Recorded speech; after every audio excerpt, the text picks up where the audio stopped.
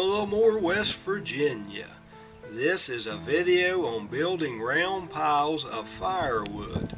In October of 2012, Superstorm Sandy hit West Virginia with one of the worst snowstorms in years. When the famous storm hit, I was left with more firewood than I knew what to do with. Here is Ralph Russell splitting firewood with his 22-ton Husky wood splitter.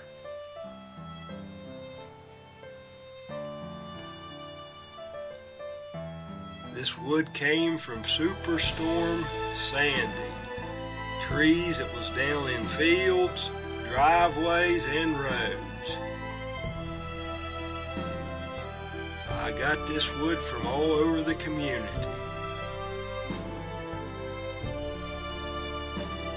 As you can see, it's quite a large pile of wood.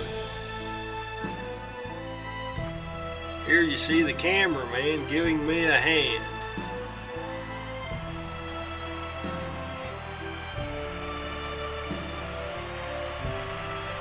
Wow, he's a big help.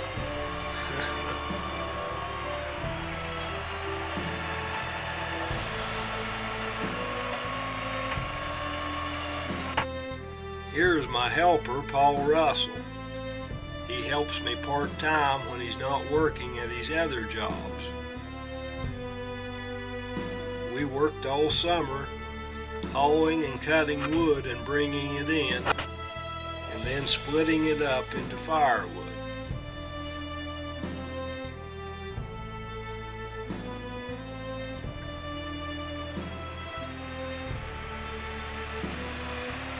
Paul is a good helper. He also writes and sings gospel music, if anyone is interested.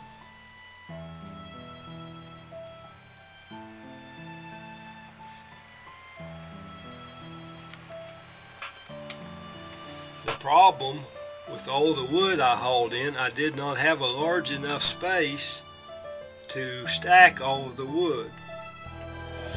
So I done some research on the internet, and I found that the Germans have a good idea when it comes to stacking wood. A Holzen house, or sometimes called a Holden house, is supposedly a European method of stacking wood. The wood is stacked around the outside layer, and in the middle the wood is thrown in. The round pile is 6 feet tall with a sloped top for water drainage. Here you can see I'm getting ready for a day of splitting wood. If you can see, I have an umbrella over my wood splitter. I like to work in the shade. It's a whole lot cooler with an umbrella over you. Plus, on rainy days, you can split wood all day long.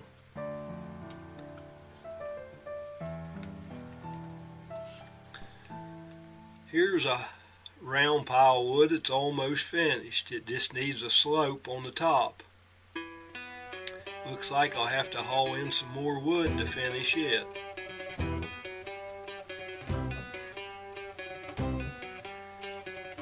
As you can see, the wood is pretty smooth as we go around it. For just stacking it up, I never took any special pains of doing it, just stacking it as I went.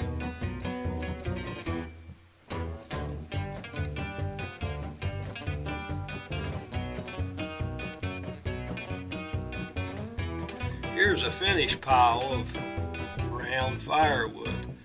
I placed an American flag on the top of it just to catch people's eyes as they drove by. As the wind blows it, it turns in the direction of the wind. As you can see how close we are to the road, many people were stopping and taking pictures of these.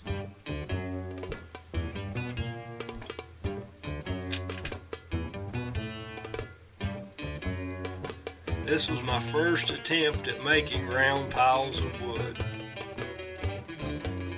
something different, a different adventure. So I hope you liked it. I didn't go into detail stacking the wood because I did not have the time to take video of each and everything I done. Here you can see a car in the video. This will give you some idea of how big the wood piles are.